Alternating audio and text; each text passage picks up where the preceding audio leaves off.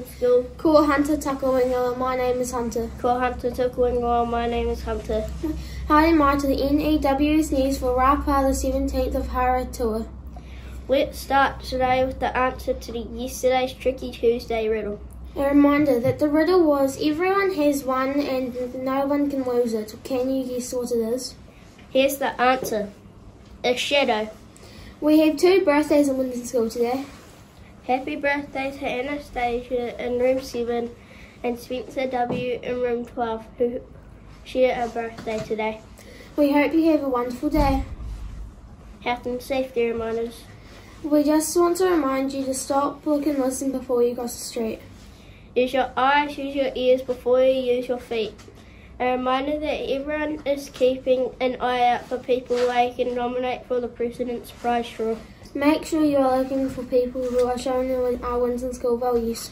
If you are unsure about how to fill out the form or don't know the person's last name, please ask one of our friendly librarians to help you.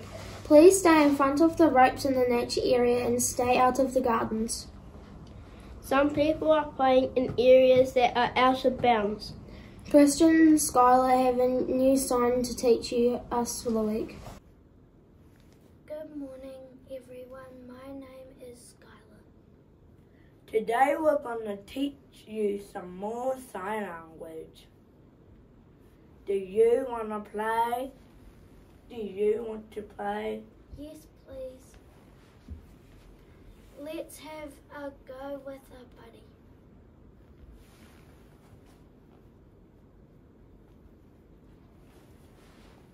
We will see you next week. Please practice with your friends and family. You can practice with me too. Thank you and goodbye. Make sure you practice that in your class this week.